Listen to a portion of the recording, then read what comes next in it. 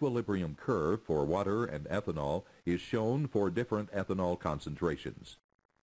If the fraction of ethanol molecules is 0 in the mixture, the liquid is pure water, and the fraction of ethanol in the vapor is 0.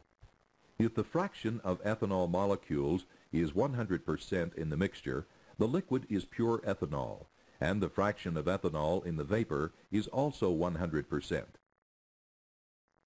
For all of the mixtures in between, the equilibrium curve tells us what the vapor concentration is.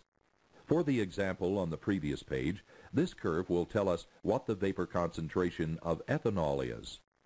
Recall that the liquid mixture is 25% ethanol and 75% water.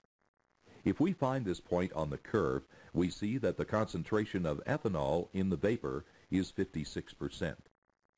The water concentration is just the difference between the ethanol concentration and 100%, since the two concentrations must add up to 100. So the concentration of the water in the vapor is 44%.